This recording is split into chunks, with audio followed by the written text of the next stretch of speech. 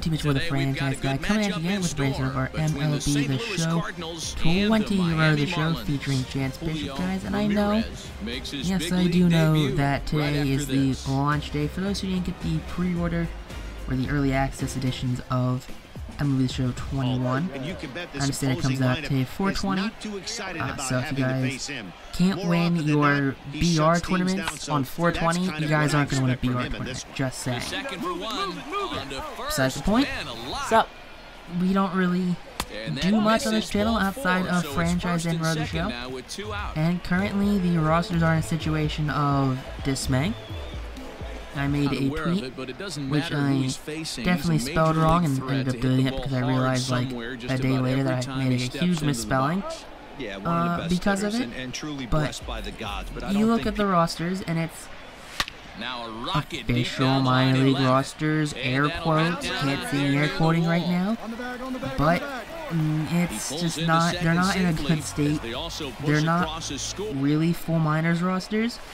And I know this because I looked at the Phillies, and I'm gonna be honest with you, I don't know every Phillies prospect. I can't tell you, 1 through 30 who their top prospects are, but I can tell you who the big ones are.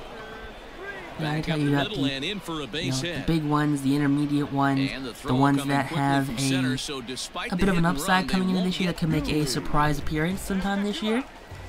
Okay, I could do that, but I'm looking, I was watching my friend, good stream buddy of mine, Nutsy Poo, he was going over the rosters. I said, hey, mind swinging by the Phillies for me, see what these rosters look like, and there's prospects, there's potential prospects who just aren't even players, like not real players in the Phillies organization.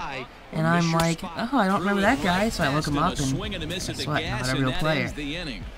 Oh, okay, so that's crazy, and I'm like, well, for using full minors, these guys are definitely using a lot of generated players, because these players aren't real. So I'm assuming it's like for every team that you get, some top players, and you're getting a bunch of junk, creative players. I mean, not even the good creative players. Like I'm talking like the really wonky creative players from, San Diego Studios. That random gen creative player that gives them makes them 5'4", 300 pounds, gets them a giant beard. Those kind of creative players.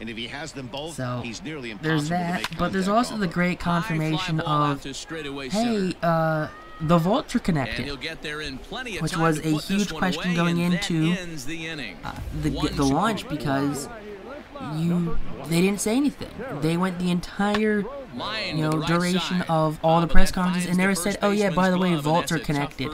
If your buddy has PlayStation and he uploads this awesome stadium, guess what, you can download it on your Xbox. They never once said that in the roster creator or franchise or the show. They never said it in stadium creator. You'd think that would be something you'd wanna highlight, but it wasn't until another good friend of mine, Dr. Sublime, uploaded a bunch of his creative players, and boy, if someone's getting screwed over, it is him. He's got hundreds of creative players that take him about an hour or two each to do, and he's got hundreds of creative players. If you follow his Twitter, he is just every day just cranking them out. Every day it's like, oh yeah, I had 6 more, I had 10 more, to the vault. He's just cranking away at these players. So more love to the guy right there for doing this after all of that hard work he put in. These last couple years kind of gets washed away because there's no year-to-year saves. Good for him for getting all those back up in the vault. But he was like, hey, can you guys see these on Xbox? And someone from Xbox goes, yeah, I see them right here. I looked up your name and there they are. And you saw at the bottom of it the B, the A, the Xbox buttons for the home screen.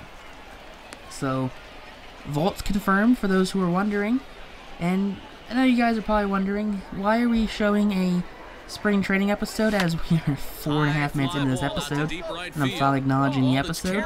Well, it's because we have 9 episodes left, including this one, 8 not including this one. We're gonna end in 2 weeks, and from then, hopefully, there are better rosters up and available for MLB The Show 21, and fingers crossed that that's true, and we can, start our brand new franchise, our brand new road to the shows. Yes, plural road to the shows. We have a Chance Bishop, and we're gonna have a awesome, and I really do mean an awesome redemption story for Alex Rodriguez, planned out right here. No, can't do things exactly the same way A-Rod did it, but we're going to do our best to make some workarounds here. But definitely looking forward to doing that series, and really just, I don't even know. I can't even tell you exactly how excited I am for this brand new series to come out. And until next time, YouTube, though, stay tuned for the next episode, the next update. Peace out, rock on, step class, and have a great day, I guess.